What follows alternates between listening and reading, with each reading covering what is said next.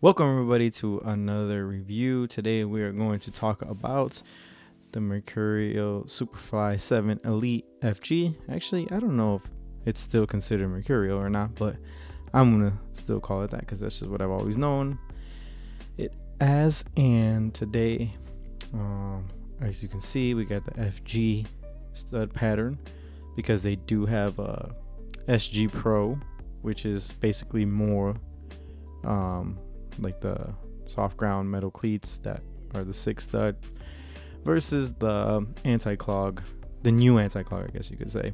But this is today's the FG size 10.5, and it's the one of the launch colorways. So let's open the box right away. Let's see what we get. And this is the first time I'm going to see these in person, and look at these. These are beautiful. I love this color. I'm really happy they went with this color as the launch way.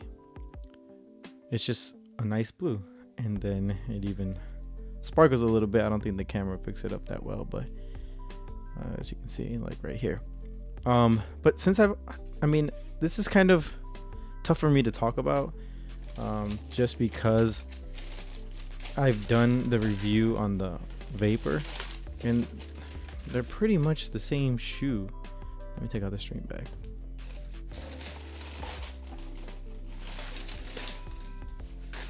Okay, yes, it is still Mercurial, and it's tough for me to talk about anything else different because it's pretty much the same shoe. Everything is the same, and I'm sorry if you can hear the background. There's like some bird or something outside. I hope you guys can't hear it. But if you can, it's outside. There's nothing I can do about it. But I wanted to make this video anyway.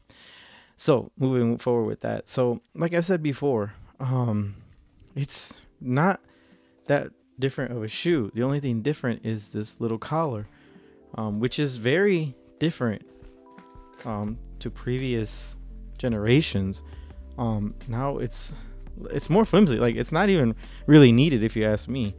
So to me, in my opinion, I feel they're either gonna scrap the Superfly, or maybe I think they have to change it up, because this is not cutting it.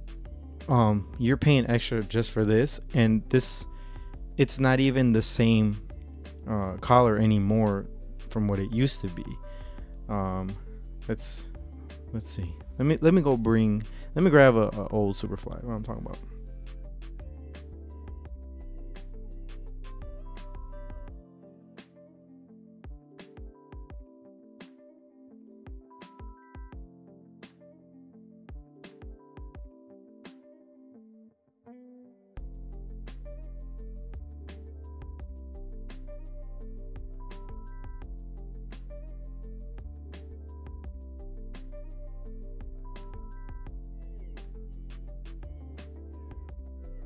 Okay, so if you look at previous generations, this was the collar before, and then of course we know that Ronaldo wanted something shorter.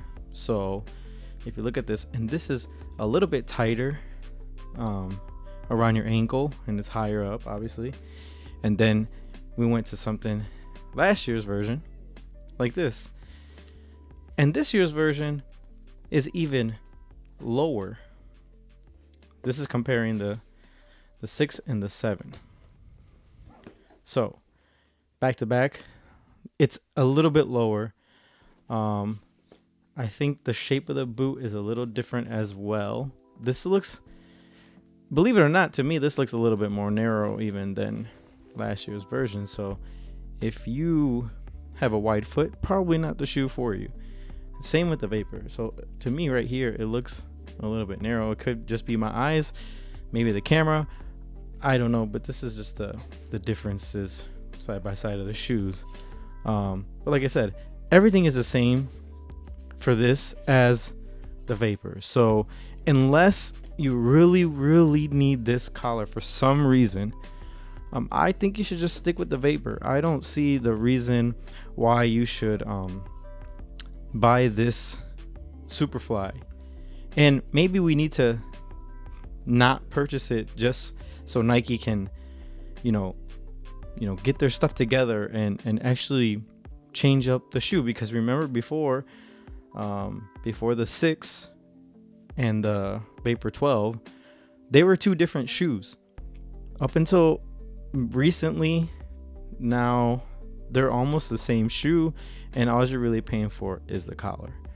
To me, that doesn't warrant the extra price tag on it. They should sell them the same price, or just this has to be, the Superfly just needs to become a totally different shoe, in my opinion, because I really just don't think you need to pay extra just for that. It's the same exact shoe, you get the same feel, everything is the same. I don't know what you guys think. Leave a comment below if you think that they are different shoes, if they should be a completely different line, if they should have some sort of different technology, because that's what you were paying for. When the first Superfly came out, obviously it had different things. It had carbon fiber. It was just a different shoe. And then coming forward, with the 5s, you had the Flyknit on this shoe and not necessarily on the, no Flyknit on the Vapor. So it was two different shoes and you had two different feels. Sole plate was the same, but other than that, the upper was just totally different. So it gave you a different sensation, a different feel. So you could choose, okay, I want to go with the Flyknit Superfly, or I want to go with the synthetic upper, such as the Vapor. So right now, I feel that's where Nike is slacking, and maybe it's us consumers' fault for, we keep buying it, obviously, and sometimes I feel like they need to take a hit in sales in order to make a change. I applaud what they did with the Tiempo. I like it that they vamped it up, changed it, made it more modern. I feel like that's the thing. If you take a look at the Puma King Platinum, they have revamped that. Now it's a lighter leather. It's pretty nice. I'm thinking about purchasing that to give it a try. But I think the Superfly, we definitely need something different from Nike, and maybe the way by doing that is maybe if it doesn't sell, which I don't know how much it cost them to make this shoe, let's be honest, but it's a pretty good hefty price tag that you pay. So either way, they'll probably still make money no matter what and not really do anything about it. But I feel like if people complain enough, not even complain, but just voice their opinion, what they want. Look at how they put the swoosh back on the side when people did not approve of that, and they still have their little swoosh up here on the front. Maybe this is the whole reason why they did all this branding on the front, was a big FU for people being mad about this.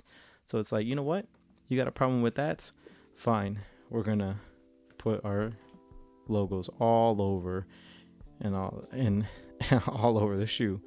It's a little bit off-white-esque, like I said before. I guess staying with that theme. But as far as the shoe goes, it's nothing different from the Vapor. So why would you buy a Superfly when you can get it basically the same price for cheaper? I guess it's all just matters on the person and what you like. But for me, I don't think this warrants the extra price tag that it comes with. I would just stick with the Vapor if I was going to purchase something at not a discount. Even with the discount, it's about a $15 price difference for me, from $165 to $150 for the Vapor. Let me see what else. So as I talked about in my other video, how Nike released a whole bunch of different colorways, or a few colorways already. The limited edition, special edition, whatever that Ronaldo had, the Asia one or China, whatever you want to call it, I don't remember exactly. That one, he's not even wearing that anymore. He's just wearing this one. So that's another thing to look into. If you're about wearing what your favorite player is wearing, don't always just grab that special edition. They put special edition and make a player wear it for a few games, just for the hype, to make people not want to feel left out and have to buy and want to buy. Therefore, he wears it 1 game, 2 games, and he's already back to this one, which is the launch colorway. So just the same thing with he did with the ones that were with like the print, this color, the orange ones that were with like the print. He wore that for like 1 Champions League game, and that was it. So I'm telling you, people, it's not worth always jumping up to the newest thing.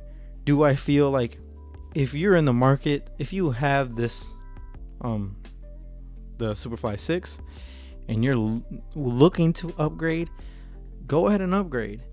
But if you don't need to upgrade and your cleats are perfectly fine, these will do just fine. These are great boots. I didn't think they could make these better. Apparently they have. But most of the pros, anyway, haven't even made the switch yet. You see a lot of pros still, playing in the 12 and Superfly 6. So it's a big marketing thing. If you have the money, go ahead and do it. But if you're not, don't feel left out. I mean, that whole saying of FOMO, fear of missing out, is a real thing. And sometimes I get that. I'm not going to lie. I feel pressured sometimes to buy the newest edition or something. But at the same time, I like wearing my older boots. Obviously I purchased them because I like the way they look, or I like the feel, whatever. So don't always give in to rushing out and buying a new thing.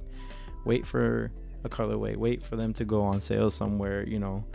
Give it some time before you actually go ahead and upgrade. That's just my opinion.